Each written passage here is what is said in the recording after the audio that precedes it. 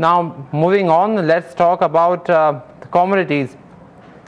And joining me today on the show is Mr. Naveen Mathur, Associate Director, Commodity and Currency at Angel Broking. Now, before we actually move further, let's take a look first at the headlines.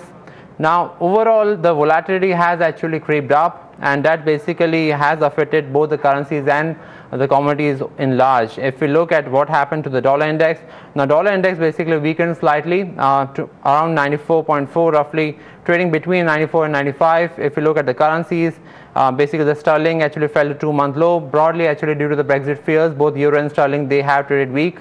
If we actually talk about the commodities, basically WTI crude fell further, third consecutive daily loss. This is despite the OPEC forecast of a lower oil surplus, which in effect is positive for the price, but the volatility is playing a part on crude also. So there has been some profit booking by the traders. If you look at the gold price, that has hit 1-month high, and also the ETF, the SPDR Trust Gold Holdings, that has gone up further. So investment demand continues to remain robust, and that is supporting the gold price. And also, if you look at what happened on the metal side, aluminum and copper, they actually traded well in green, roughly 1 to 2% gains were seen there. And on the Indian agri commodities, we saw a lot of gainers: cotton, chana, soybean, mustard seed, all because of the seasonal impact. They actually saw any gains anywhere between 1 to 3%. So now let's come back and talk to Mr. Naveen Mathur about first the cotton price. Now, cotton commodity has been a rank outperformer since last few weeks. The price basically is 15% up this year, and also we basically have seen that since the supply has been limited, the demand actually from the cotton companies is actually supporting the cotton price. So Mr. Mathur, let's actually first understand what is driving the cotton price right now. Good morning, Piyush. You rightly pointed out that the cotton has been positive throughout this particular year, largely because of the production estimates. Earlier, if you remember, the Cotton Association came out with an estimate of 341 lakh bales to be produced this year, which was down from 342, 343 lakh bales last year. So hence the prices moved towards an upside trajectory. Technically also the markets are moving to an upside, because we have seen prices from the volume side from the last year June till this particular date, the prices have moved upside because of these estimations. But later on, if you see, the sowing acreage of cotton has been kind of normal versus the last year, 118.18 lakh hectares of land has been gone under sowing acreage this year, which was largely the same as far as the last year is concerned. So I think overall pattern still remains slightly positive, not too much of the bullish trend to be continued from here for cotton, but still recommendation on the 19,300 levels would be to buy the cotton contract with the support of around 19,000 and buy it at around 19,000 levels, and that particular trade can be sold in a range of around 19,550 to 600 levels. Currently the prices are trading at around 19,200 to 230 levels. Right, which means the trend actually remains positive. Do you believe that this is more the seasonal impact, and perhaps as we move towards the July or August season, the prices could soften from here? I think so. There's not much of a steam left out. We can only see prices moving up to an extent of approximately 300 to 400 rupees from here. So whatever largely gain we have seen from last year, summertime still date has already been discounted, and the factors, the fundamental factors of production both in India and international markets have already been discounted, and not much of a scope from here onwards, but at least 19,650 to 700 levels can be seen in some days in the intermittent period. Okay, so cotton actually seems to be bullish. Now let's talk about chana. Now the chana basically price performance, if you look at the chart which should be coming on the screen, it has been a stellar outperformer. The price has been 45% up this year, And again, basically the same reason, there has been a limited supply, and here you go, look at the chart and look at the white line. So that is basically telling you the NCD's China future, and as almost vertical rise is being seen. So Mr. Mathur, like the China price performance has been like almost stellar, very surprising. So is it like because of very shortage of supply, or the demand actually has surprised the market? It's both ways. The lower supply and the firm demand has played a very critical role in the prices. Plus, the monsoon pattern also plays a kind of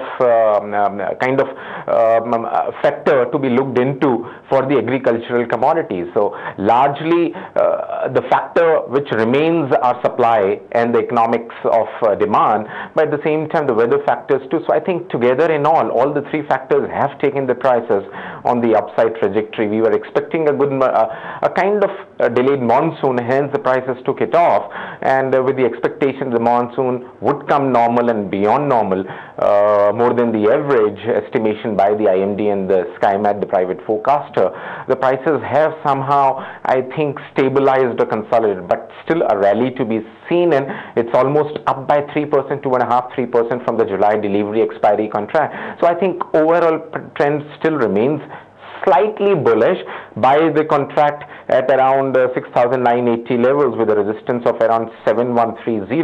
Intraday positions can be initiated for the July contract at around the same level of 6,970. Stop loss at around 6,900, and targets on the upside can be seen in a range of around 7,100 to 7,150.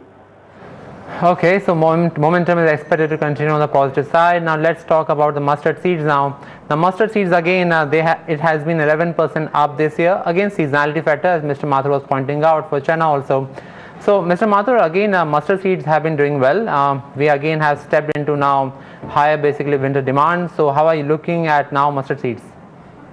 Absolutely, the industrial demand has come up quite well for mustard seeds, and therefore whatever the prices we are seeing is anticipation of limited supplies and the good demand from of the oil from the industrial buyers. Therefore, we expect the prices to continue and trade higher, and the strategy would be on the support level at around 4,740 levels to be bought in and sold at around 4,830.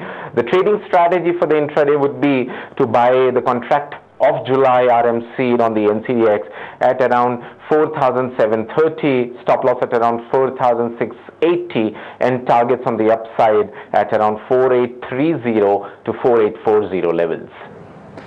Right, so now let's actually move from the agri commodity now into the natural gas. Natural gas basically has done well, 12% up this year. Broadly since March, and the prices have actually followed the crude price.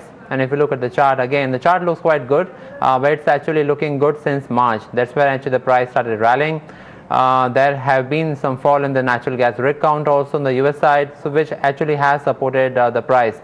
So Mr. Mathur, now actually the prices on the MCX, they have been running up. So now actually how are you looking at the natural gas price, and actually would you think that the traders should actually continue to remain long and add long positions here? Piyush, absolutely true what you said to start off on the natural gas. The rig count has decreased by 5 to 87. So one is that particular factor. You also have to understand the warm season or the hot season in the US, which actually creates demand for the natural gas. What they say is the cooling degree days.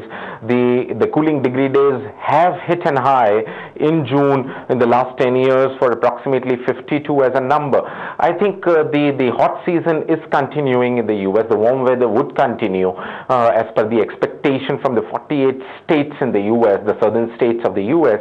And with that, the demand of natural gas may come up, and hence we are seeing the prices moving on to a higher trajectory. Internationally, they are at around $2.58 levels currently. We expect the prices to inch about $2.8 to $2.85, and Indian markets we are trading at around 173 rupee levels. We can see prices at around 190 levels for the day. That sounds quite positive for natural gas. So now, since you are here with us, and I know you have a good view on the sugar also, and sugar stocks in the equity markets, they have been buzzing, though the sugar price in commodity now actually is not appreciating that well. So what's the view now on the sugar price at present? Do you think basically the last time when we were talking, the range bound view actually still holds at present? We did see a range bound trend continuing from here, but we have seen prices expectation of the production downfall by around 12%. Earlier it was around 14 to 15%, but now it's been estimated at around 11.7 to 12%. With that production estimates to be revised on the downward side, we did see some kind of an upside trajectory building up for the sugar prices. Continue to be slight bullish on the sugar. Therefore, the July on the NCDX contract can be bought in at around 3580 levels, stop loss at around 3500, and targets on the upside can be seen in a range of around 3730 to 3740 levels. It's currently trading at around 3770 levels. So buy on the dips at around 3500 is set. Okay, so sugar buy on dips. So basically, thanks a lot, Mr. Mathur, for all the strategies and all the insights on all the commodities. So that's the word coming from Angel Commodities and Mr. Mathur. So all the commodities we discussed, they broadly basically are actually facing good seasonal demand. And we talked about sugar, we talked about chana, mustard seeds, and also cotton, and they all basically are seeing good positive technical longs also, and also good seasonal demand also. So time for a short break. On the other side, we get you an exclusive interview with the market guru, Anil Ahuja, CEO, iPlus Advisors. Stay tuned.